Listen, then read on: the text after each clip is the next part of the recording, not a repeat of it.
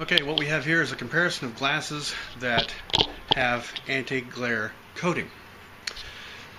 The pair I'm wearing now do have the anti-glare coating. You can see how well they reflect or how well they do not reflect. This pair does not have the anti-glare coating.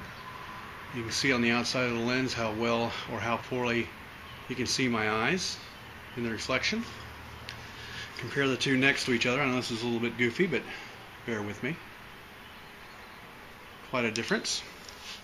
Okay, the real comparison is on the inside of the lens. That's where it does you the most good to have glare protection. The top lens has glare protection coating.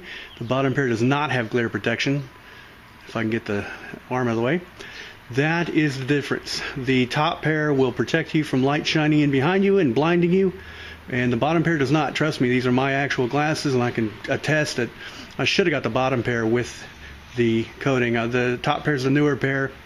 I'm going back to getting the coating, and this is why.